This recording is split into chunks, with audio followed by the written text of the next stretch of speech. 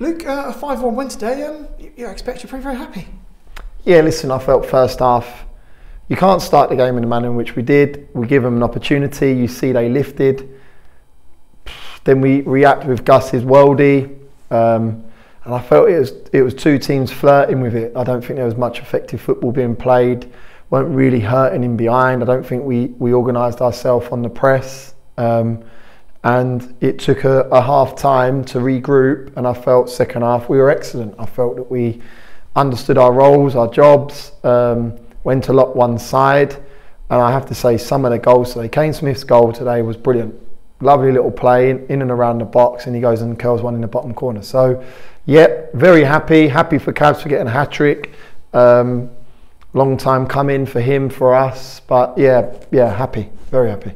Is it annoying on any level that this performance didn't come a lot earlier for you, or are you just pleased that you've seen it today? No, of course. Listen, if it comes 8 games ago and we can have an upward trajectory in terms of getting some results on the board and some time to actually nestle in or get into the playoffs, that's gone. I spoke about it's all about momentum. It's all about finishing this season on and up with wins on the board to ensure that we go into next year with a positive mindset. The team that started today, there's 9 of them signed, which is amazing. That shows that what we can do, we can compete as a minimum in the National League. And it's my job to look at things. You can ask the question. I looked at Mark Ricketts at right side centre half. Yeah, he played there for Woking, know what he's got. Felt he looked comfortable in there. We will potentially look at a different shape moving forward because I've got the opportunity and I've been afforded the luxury to do so. And that's something that we need to have, and having our armoury to an extent if we need to change it, either chasing a game or seeing out a game. So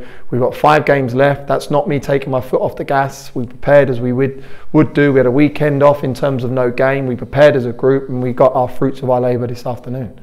And you got a chance to see young Jallow out there as well. How did he do for you? Hey, listen, it's his debut. He's gone up in a position that he doesn't play. I wanted to try and get him in a position was damage limitations for him and for us.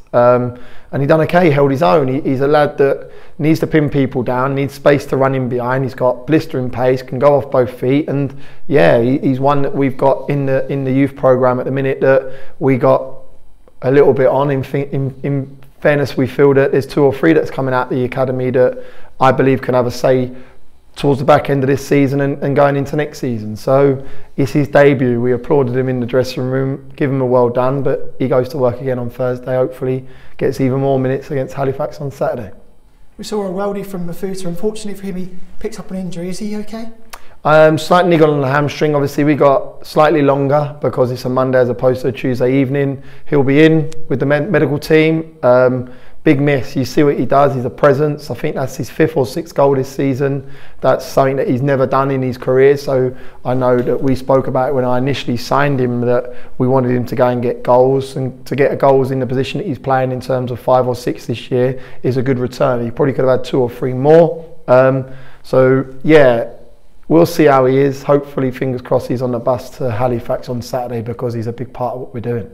And just finally, you said in another interview that you're sort of 80% done with the players that you have ready for next season. You just want to get 4 or 5 players of real quality in.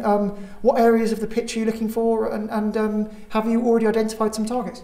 Yeah, identified a few. Got to be honest, I've had good conversations with the chairman and Charlie with regards to the targets. We've got 8 or 10 that we feel that would add to this group.